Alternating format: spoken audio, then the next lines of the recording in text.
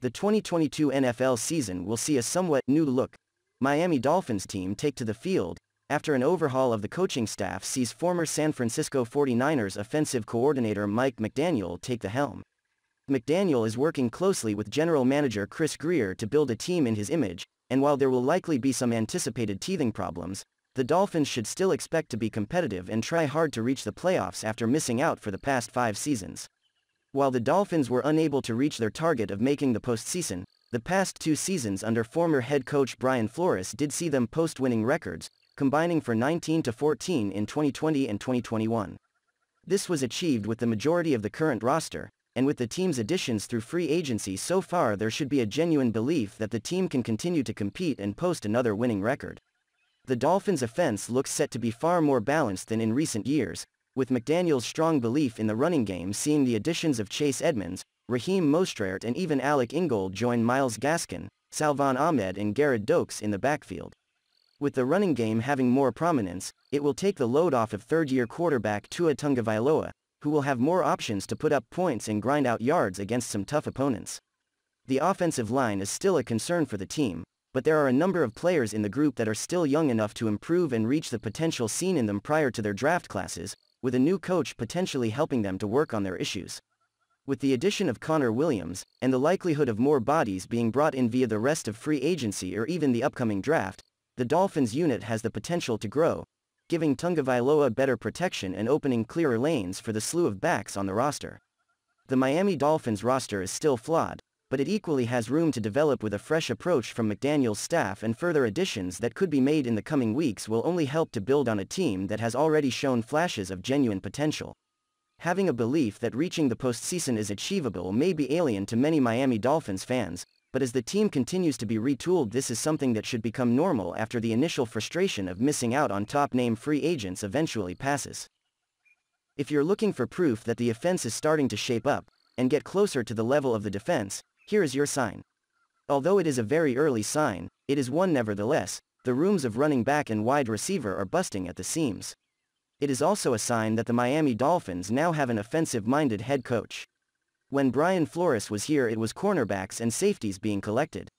Of course, this could all change as the cap amount dwindles during free agency, and moves could be made to gain more assets to spend, or money could be moved around and a player gets more guaranteed money. The NFL seems to be very adept at finagling. Comments made during the NFL scouting combine by Chris Grier, and later on by head coach Mike McDaniel, indicate that they are somewhat pleased already with the talent they have along the offensive line. However, this hasn't stopped fans and pundits alike being on edge that high prospects are not being picked up during free agency, and I can't blame them one bit. Connor Williams is a nice guard they picked up, who was rated in the top 10 for pass blocking by Pro Football Focus. Mike McDaniel's specialty has been engineering a running game, and some of the early moves made was picking up running backs. We now have a full back. Alec Ingold is in the fold to cover that role. He did suffer a torn ACL back in November, and there are conflicting reports if he would be ready by week 1. Chase Edmonds and Raheem Mostert were also picked up to fill the more conventional running back roles. Guess what? These two also have injury histories. What is it about the Miami Dolphins in getting players with these type of histories? I used to stray from speculating which players they would get because of health, but no more. It seems to be their trend. One other trend that irks me, like the injury-prone deal, is the lack of promoting from within, for players on the team that have showed out in many ways, yet seem to get passed over. This time it was the loss of wide receiver Mac Hollins. Okay, I won't turn this whole story into a Debbie Downer rant. The aforementioned players have an abundance of talent and speed and should provide great entertainment with the upcoming camp battles ahead. Let's just all cross our fingers they will stay healthy. Wide receiver Trent Sherfield might help fill the hole left on special teams from Hollins' departure.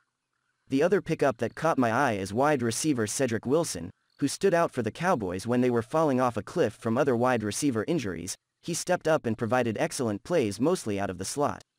To veer back on the injury-prone subject a little, wide receiver Preston Williams was brought back, who I have plans on writing a whole story about for later, but just for now, he has a ton of upside that hopefully will be brought out this coming season. Are you feeling the Durham Smythe hype?